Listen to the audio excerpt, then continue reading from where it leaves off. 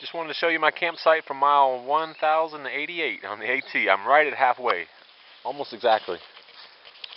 I wanted to show you all my my hammock setup here. This is how I've been doing it lately. I pin it down on this side. On this side I use my trekking poles, my ski poles as my my tie downs. Gives me some more room in there. It's made by Wilderness Logics, the tarp. It's very light. It's called the tadpole, I think. It's the smallest one that they have. Still nylon. I really like it. Here's a little trick you can do if this isn't tight enough. You can just tie a water bottle to it like that. Well, here's my suspension. I use whoopee slings for the tarp. That way I can tighten it up with a cinch.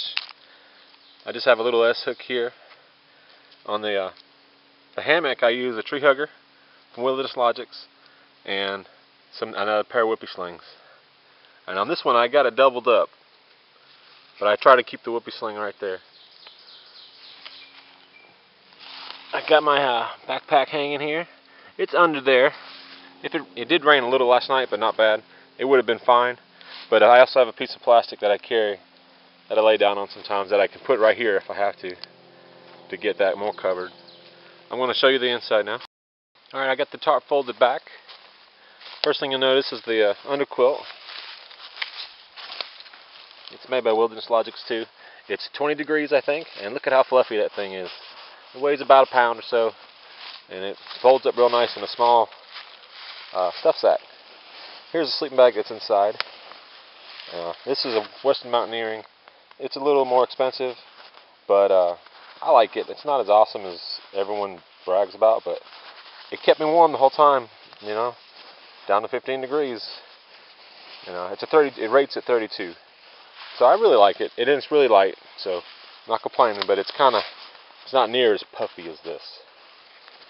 And for my pillow, I use the stuff sack for the sleeping bag, and it's got my vest and my other pair of shorts in there.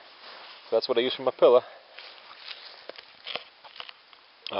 Probably didn't need the underquilt last night. It was pretty warm, but I just wanted to use it. I just got it hooked right here. It's not tied on or anything. Here's what I use for my drip ring. It's a Dutch beaner. It weighs, I don't remember. It's very light. It holds up to 800 pounds, so I'm good. The hammock itself is just a Grand Trunk Nano. I think it's 7 ounces without any suspension. It's just a piece of material, still nylon again, and very light. Well, I'm laying in the hammock now, and as you can see, I lay pretty flat if you could lay at an angle. If your trees are too close together, you're kind of getting a banana, but you can sleep in the kayak position if you have to. This is pretty comfy. And I've got this little tube thing here. It's called a snake skin, but Wilderness Logics calls it something else. I don't remember the name. It just kind of goes on there like that.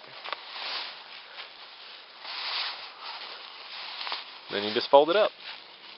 Well, I just wanted to show you the tarp and everything, and the hammock, and the whole system with the sleeping bag and the underquilt. And I sure have slept good. Alright, I just want to say thank you to everybody who's watched these videos the whole time. I know they were long.